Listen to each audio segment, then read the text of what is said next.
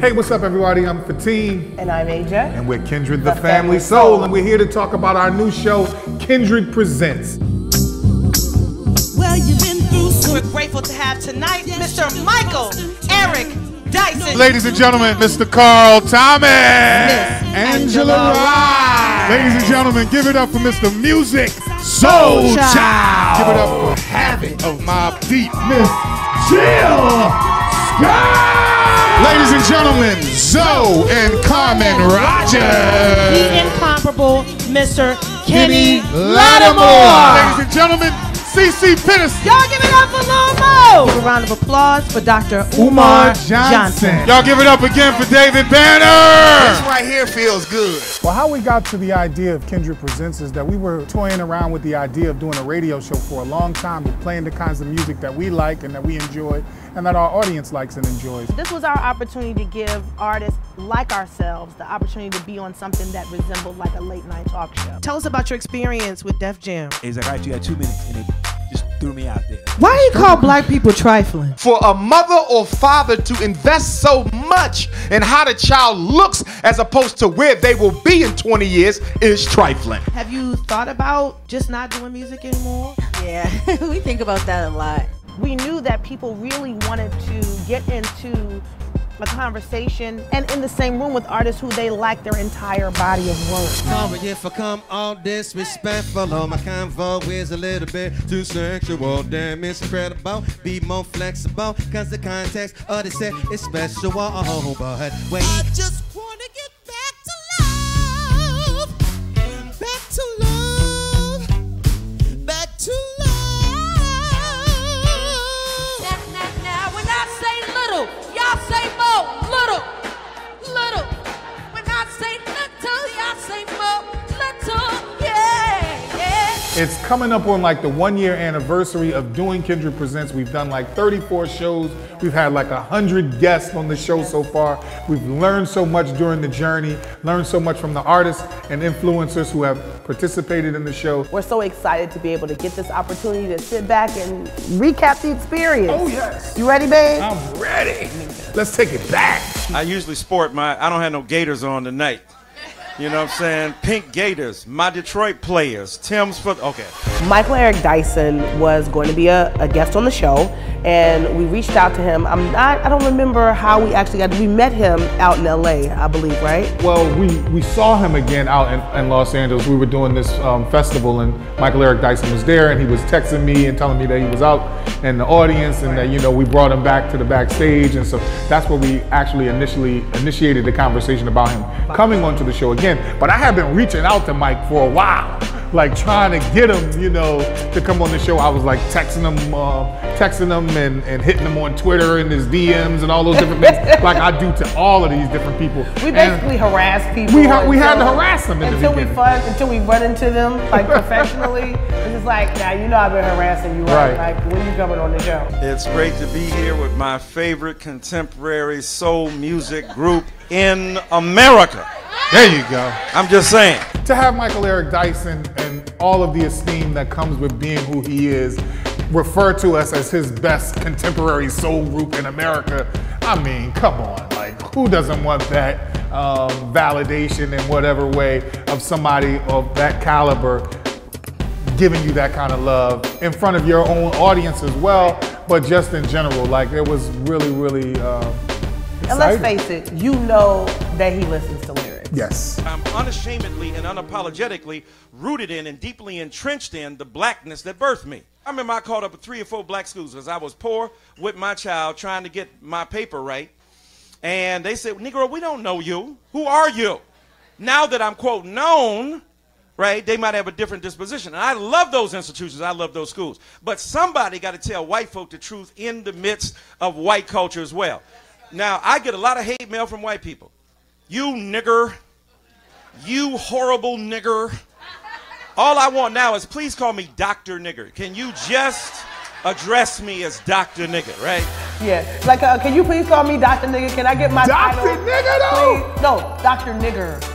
Nigger, with Dr. the Nigger, ER on it. With an ER. Wow. No, I mean, we started having that conversation because my thing was, this guy has so much to offer.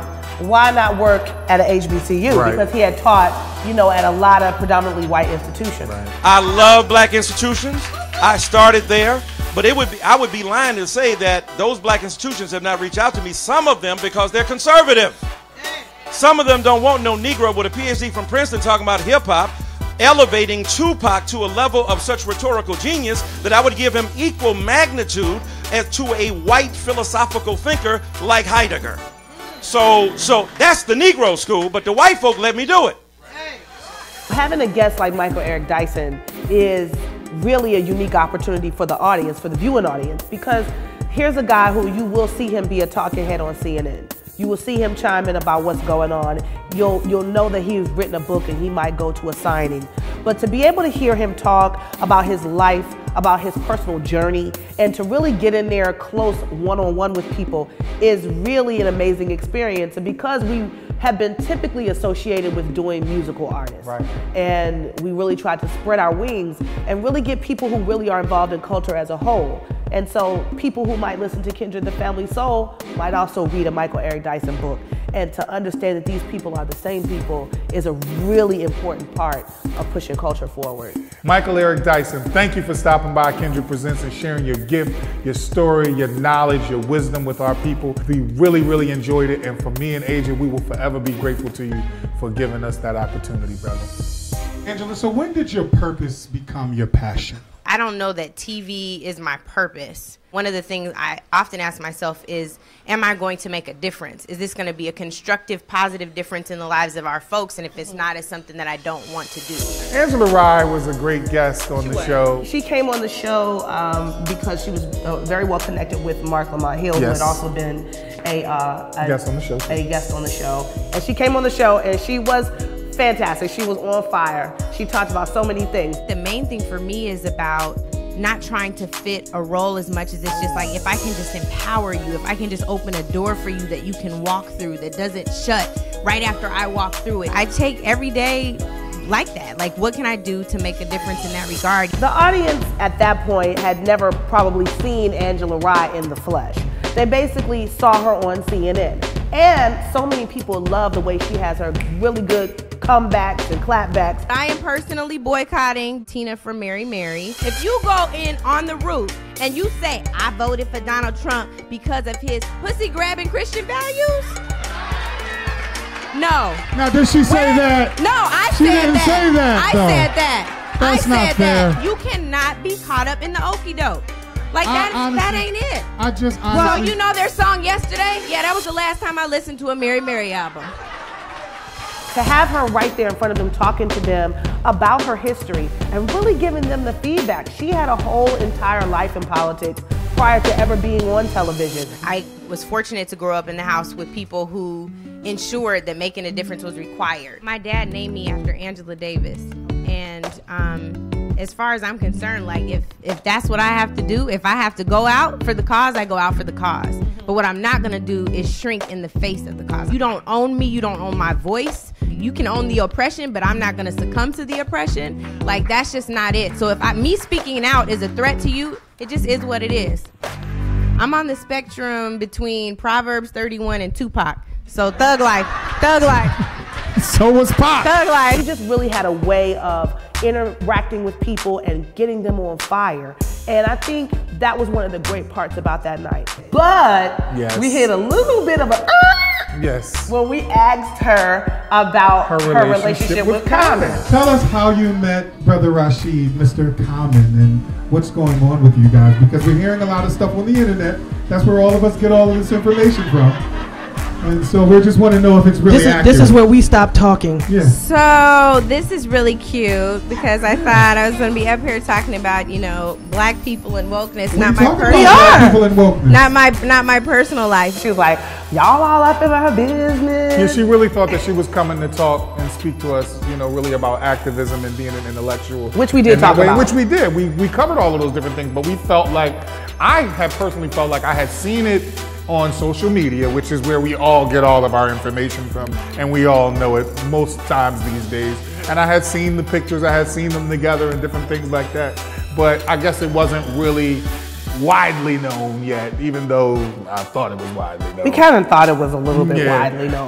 Well, really, she just wasn't really ready to talk about it. Yeah, she put us on the stop. What I will say is, Rashid. Well, you've been talking about this in the press. I have not been talking about this in the press. It says that you. She really hasn't. I looked for it. Pull up your source. Cite your source. It just made me feel real, like, you know, I'm all about myself. Cause they like, why you all in her business like that? She was like, hold up, y'all all in my business. But she didn't speak on it. A few months later, here she is on the cover of Ebony magazine. Who's on the cover of the Love Issue? With Common on the Love Issue. But now it's okay for Ebony to talk about it. Source cited, Angela. Source I do believe it was true. Thinking man emoji. Sweet lady, you can hear the similarities. Lay your body, let me rub along there. You know what I mean? Save that, Carl. Save that. They're getting too. I had never met Carl Thomas or seen him perform live ever. So that was a big treat for me, and I love him. I'm such a big fan of his. I wish I never met him. Well, let me tell you. It's a hell of a story. That girl that song is about, man, she crashed and burned, boy, after that one. I'm telling you. I wasn't expecting that. Yeah. Together, yeah. Well, it was love at first sight. I know from the way she looks. Such a classic record, man. Such a phenomenal huge voice. You know what I mean? And it's a non-traditional love song in a sense, because he's talking about somebody that he guessed she was cheating because he wasn't cheating because he didn't. But he said that was a real experience that he had, but everybody loves that song. Those are the kinds of songs that really resonate with people when they can see that that's something that they could have gone through, or that, you know, they've seen other people go through. And he still sounded so good. He was singing. Tell us about meeting Puff for the first time. I remember the day that Big got off tour was actually a Sunday, and for some reason he just decided to come to Chaz and Wilson's that night, and he brought Puff with him. When I got back to my table, he had his assistant send over a note on a napkin and was like, yo, you know, that was fire what you did, you know, I want to know if you could, you know, step over here and, you know, have a conversation with me. Carl just was so real. He really was. He was, you know, you think about an R&B crooner and you think he's gonna come on the show and be like, hey ladies, you know, we want to talk to the ladies. Just all suited and booted and, stuck up. And he came and he was just so chill and so cool and so real. Halfway through the album, I just kind of like really just made a decision to just let go, which is something that was always creatively hard for me to do. The more I got into it, the more I understood that it was important for me to just kind of listen to Puff's vision. Puff was not only a person that wanted to do things with my career, he was a person that had his fingers on the button to actually execute and do it. If you want to know how Puff became an artist, blame Biggie, okay? Biggie was the one telling him, yo, man, they love that little dance you be doing, boy. You know, hey, you need to get on out there. You need to make, you know, something of your own and what have you. This and that. Puff didn't. I don't even think he had the mind to be an artist until Biggie actually encouraged him to do that. The audience is used to seeing interviews of artists get on like a Tonight Show or something like that, and they're all nervous and they want to say the right thing and they want to do the right thing. And it's a short interview usually, and it's very short. If they actually do get interviewed. Yes, and in our interview, it's much more relaxed, and so the audience really gets a chance to see the artist just chill out, take off their, you know, this moment here. Be long-winded if they need to explain themselves. Because they do get long-winded. And complete, you know, and full. You know what I mean? Because sometimes you can't tell a story in 2 minutes. No. Sometimes you might need 5 or 6 minutes to really get the gist of everything that you're trying to say out. And we try our best to be as accommodating to these people as possible so that they can really elaborate on what it is that they more than likely have never told anyone. Welcome to the program. Man, I'm so honored to be here, and I really appreciate you all for bringing me. We had never met David Banner. I started off in Mississippi when they wasn't even playing rap on the radio, with Mantronics, Tila Rock, Stetson Sonic. Yes, sir. You know what I'm saying? When my friends were going through the No Limit stage, I was going through the Digging in the Crate stage. Hip hop allowed me the opportunity to dream because it was so violent outside. A lot of people were afraid of Mississippi. So vicariously, they traveled through me. So after we actually, you know, reached out to his management and what have you, we had him booked for the show and he was coming, we were a little concerned because, you know, a lot of times we need the guests to promote the show on social media because we're selling the tickets on social media and all of that. And for whatever reason, I don't know if it was just that, you know, David didn't really know us. It didn't seem like he was really doing that in that way. So when he came, it was already honestly, a little tension for me. And so when he got there, he just grabs the microphone before the show actually starts and starts talking to the people. And he's addressing the crowd before we really start the show. And I was uncomfortable with that. And so like, you know, I'm like trying to get him to, you know, get off the microphone and wait until we introduce him to the audience and what have you. And so we're backstage and it gets like to huff and puffs. But we're back and forth with one another like, yo, man, he's like, man, I wasn't trying to disrespect. And I'm like, yo, man, well, why you do that? And da-da-da. And so, I mean, we calmed it on down and everybody like jumps in the way. I was painting my nails at the time and drinking too. Thankfully, we both calmed down. We were both professional. And, you know, the interview went off without a hitch. But it was tense for a second. It was very tense behind the scenes. And people would probably be very surprised to know how it really went down. Ladies and gentlemen, please make a lot of joyful noise for Philly's own hometown queen, Miss Jill Scott!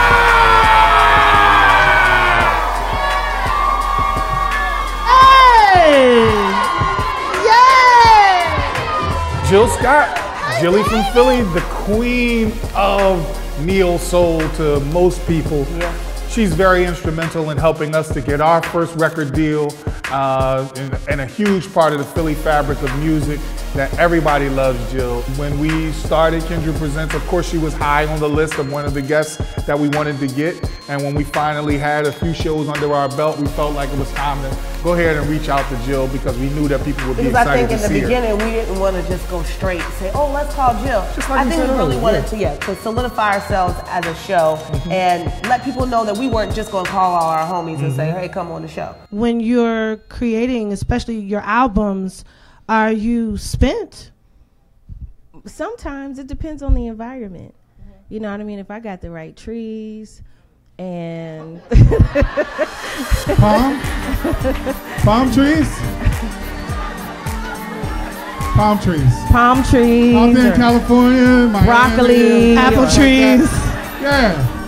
Having Jill on the show was a really good moment for us because we were ready and she was really ready to talk. And up until that point, we did a little research on this, she hadn't really done a sit-down live interview like that, an extensive one, really ever. She had done an interview with Oprah, but at the time she was talking about the project she was on. So I really was looking forward to doing this because I felt like she'd open up. She would open up. What is it about your music that allows you to put so much into it that, you know, people get so much from it? I still don't know. Sometimes it's the lyrics. They happen in the middle of the night. They happen in the tub. They happen on the toilet. They just happen. You know what I mean? And I've learned to just be obedient to that. Like grab a pen, grab some kind of recording device and just get it because it's not a guarantee. You know, it's a gift, not a given. I love having great musicians around me. I don't read music, so I explain to them. I give them the story. I tell them what it tastes like. I tell them what it looks like. I tell them, I say kind of a bunch of vulgar things to them if necessary. Whatever it takes to get them to play this song or to play this line. That is what keeps me creating because it's still fun. And if it's not, then I need to go somewhere and sit down and do something else. I think that the audience really, really was endeared to her even more so than they are from just hearing her music. Because you really get a chance to feel like you know Jill Scott just through hearing her music because she's so open and transparent and talks about so many things that people really feel like she's their homegirl. And she did nothing short of that again in this interview and opened up to everybody.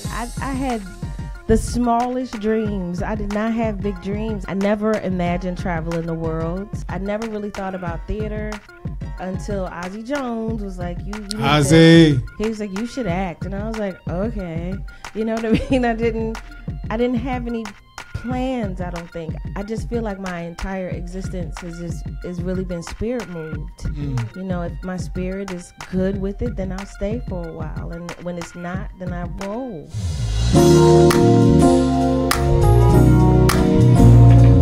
Hey, oh, hey. Yeah, yeah, yeah, yeah, yeah, yeah, yeah. I'm drinking my freedom, pulling it off the shelf, putting it on my chain, wearing it around my neck. I'm taking my freedom, putting it in my car, wherever I choose to go. It will take me far. I'm living my life like it's golden, living my life like it's golden, living my life like it's golden. Why?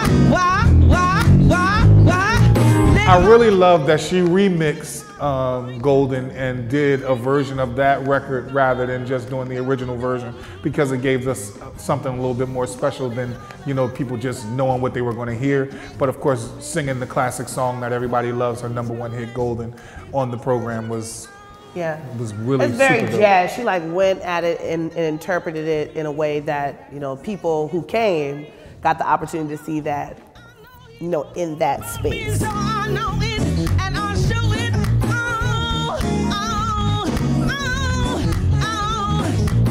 Well, the crowd got a major treat, and for us, it's so gratifying to be able to give them an opportunity to spend this kind of intimate moment with an artist who they love.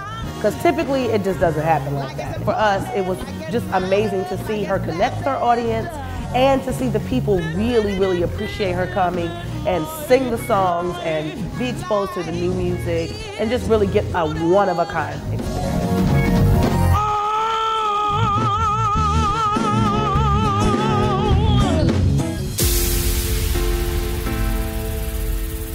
We are huge fans of you guys. We've watched you guys for a long time. We follow you, we cheer you on, we root for you, and that's not no fluff, that's real. Whew, now I cannot even believe that we did all that. That was amazing. It really is like having a party at our house and inviting the audience over, not just our friends, but the audience over to enjoy this intimate space of us on the couch with our friends, just having a regular conversation, and we are inviting the audience into that. And I think people really genuinely feel some sort of kinship and connection to not only those artists, but ourselves, and feel like they are a part of that conversation, feel like they are a part of that friendship, and all of those things, and that is what makes it really, really special. So many great guests, so many great quotables, so many moments. It was really a fantastic year. Our program is about Black culture and Black artists, and we definitely want to celebrate that. So there's a whole gamut of that, old school, new school, and you know, whatever is in between that. And we want to showcase all of that. And so we are reaching out to people as well as, you know, affluent Black people who are in culture, maybe artists, you know, actors, actresses, you know, politicians, intellectuals like Michael Eric Dyson and Mark Lamont Hill, all of these, Angela Rye, these kinds of people, because they have something valuable to offer our audience, and it all connects back to culture, Black excellence, Black beautiful people doing beautiful things in our world. And so that's what it's really all about. What a great year, so many fantastic guests, so many great moments, so many memorable times. I had a wonderful time doing that. High five. Kindred presents. Yeah. Indeed.